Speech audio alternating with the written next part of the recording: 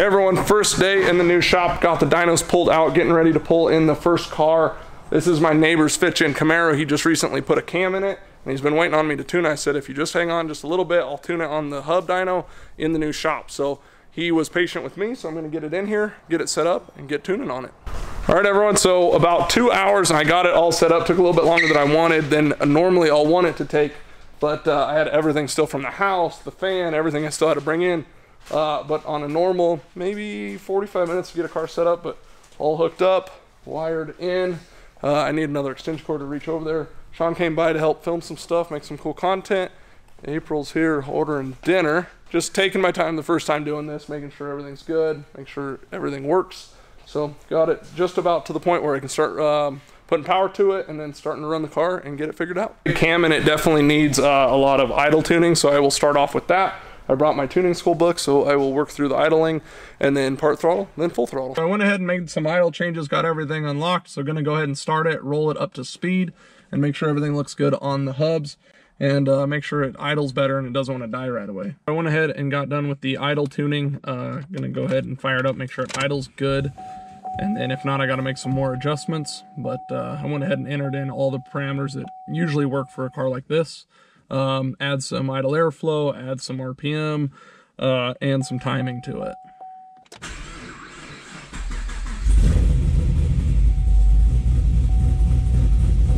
It's definitely idling quite a bit better now. Before it was super low, and now it's at least holding steady to what I'm commanding. Right around the 800 mark is kind of where I'm at. Everyone, so after doing the idle and everything, I need to start doing some steady state style tuning where I'm stepping up in the cells on the mass airflow. I'm having a few issues with the computer and the key for the software not working or whatever. I think the computer did an update, now it's mad. I'm gonna start doing some of the steady state tuning, going cell to cell on the mass airflow. I'm gonna just use the handheld. With the box, you actually don't need the software. You can just control it all through the box for stepping up increments.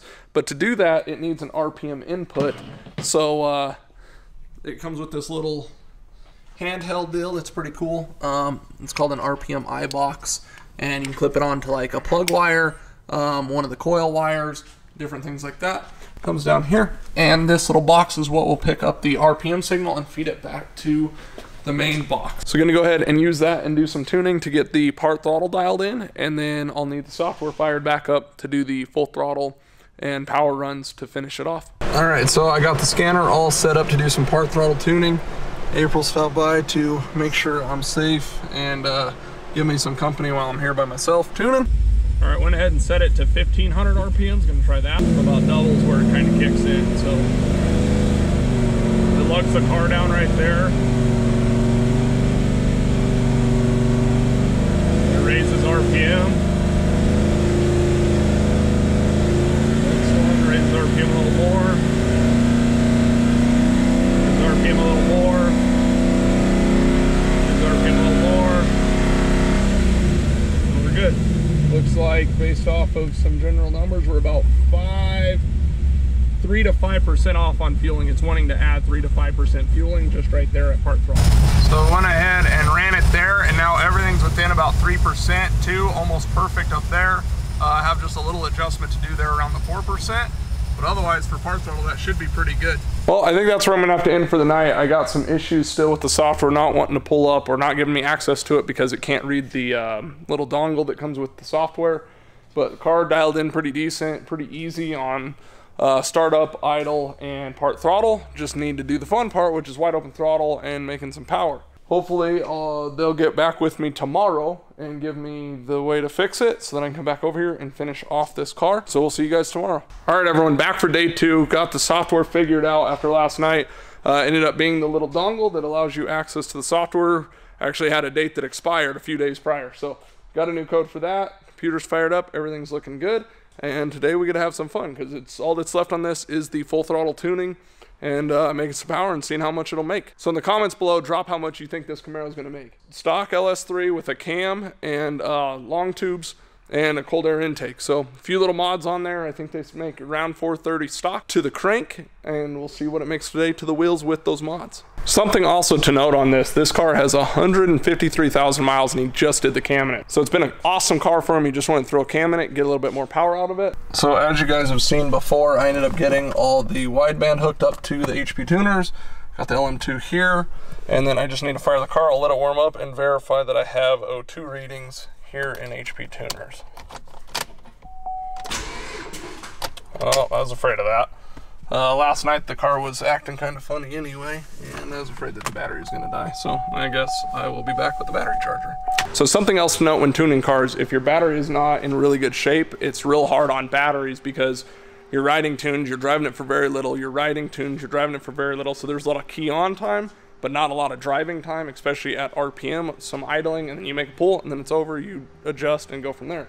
So got the battery hooked up. Shout out to Jamie, he had it sitting here ready to go, so I just hooked it up for a minute. But these are the little things that I'll learn and know I need having around the shop, which usually tuning EFI cars, I've had it many times where batteries die. Usually it's the first start of the project, the battery's been sitting around, it has been charging. So that's another thing to recommend. If you're getting ready to have your car tuned, make sure you throw a charger on the battery the night before, just to help prevent a little bit of this. I'll go ahead and see if it'll start up, and then I'll let it run for a little bit and hopefully charge up.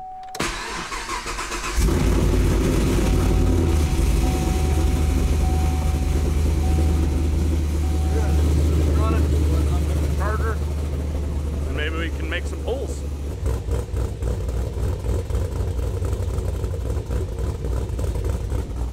You guys can hear, I usually don't try to tune it towards a real choppy idle, but it has a pretty good chop to it, but yet it's not so low that it's like it wants to die when you pull up to a stoplight.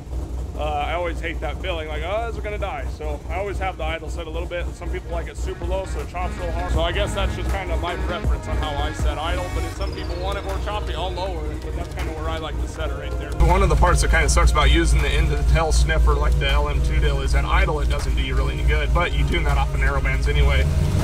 Once you rev it up a little bit, it comes right in, and then it goes back to being lean once it's down a little ways. I got the idle set right about 850 right now. You can see right there the Innovate LM2 at 22, and then this changes some, 23, 25. It gives all sorts of readings, but that's where we're at there. So we will go ahead and make some pulls. All right, so here we're gonna make the first pull to about 5,000 RPM. Watch your fuel, watch RPM, and see what happens.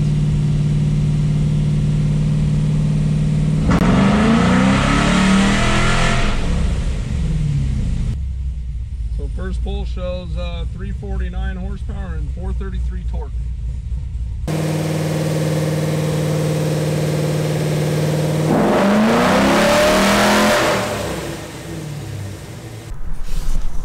So it is definitely pretty lean just by rolling into it. It actually showed 14 on the wideband, and then the target is way off. So usually what I do is sometimes you'll have where the MPVI doesn't, I need to actually bring up target air fuel on the next one, and then it'll give me the true numbers, but I can just calculate from what I'm wanting, which I'm wanting about 13. I'm shooting for about 13 air fuel on this one because it is in the sniffers in the back of the pipe, which gives you about 12.5, and then we can start out there and possibly lean it out a little bit more if needed. You can already tell it's got a lot better fueling in it.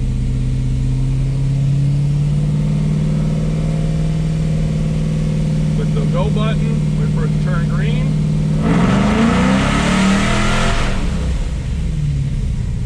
Green to stop it. So 364, 472 on that pass.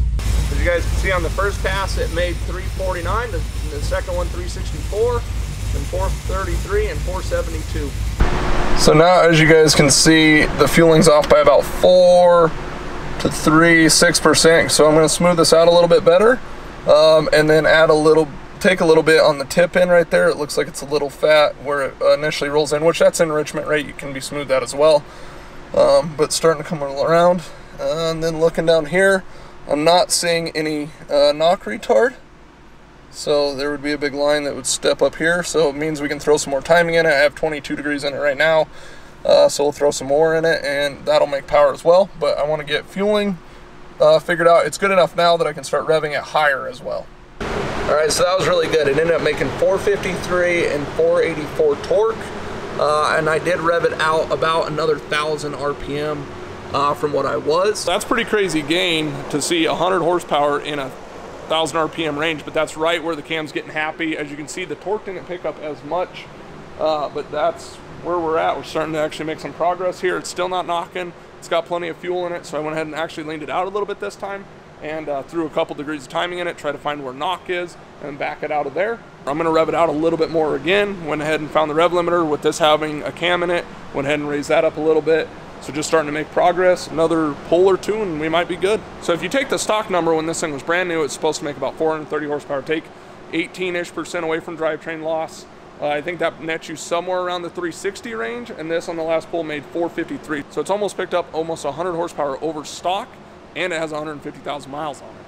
Alrighty, so made some changes. Gonna go ahead and make a pull here, rev it out a little bit further, and see if it makes a little bit more power.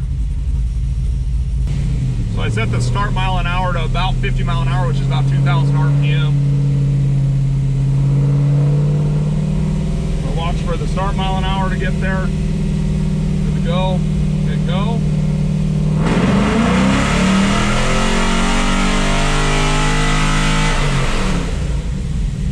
Rev it out to about 6,500. Still up there. So 484 horsepower and 494 torque. So picked up even a little bit more there. Quick glimpse at fueling, and it's within about 1 to 4%. So I'm gonna go ahead and call that good on fueling. It made really good power right there. So I just need to look at timing. It looked like it started to knock just at the very top. So I will probably pull 1 degree of timing out of it, make one final pull, make sure everything looks good, and send it on its way.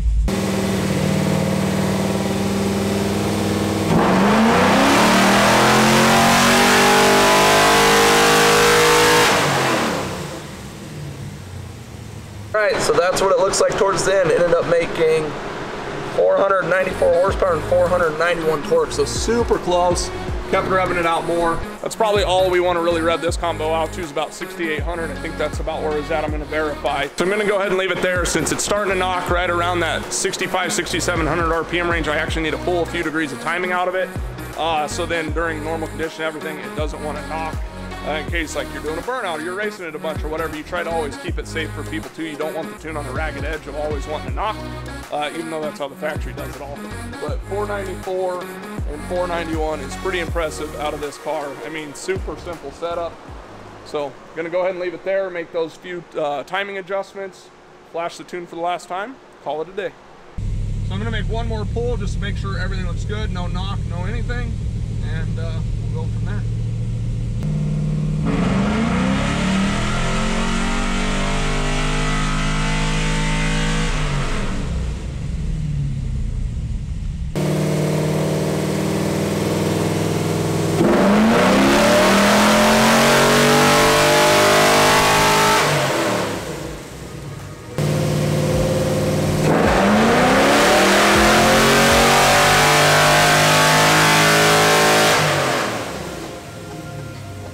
So I lied. I wanted to just try to squeeze a little bit more out of it, make sure there's no knock and everything, and ended up making 496 horsepower on it. So as you guys can see, that's all the pulls. Started out with 350, ended up with 496 by revving a little bit more and cleaning up fueling and timing. So now we're gonna go ahead and unhook this thing. All right, everyone, so that is it for the 5th-gen Camaro tune. Ended up making 496 horsepower, so got everything unhooked, and now it's just time to roll it out and give it back to the owner. So if you want to see more tuning videos like this one, make sure you hit that subscribe button. We'll see you next time.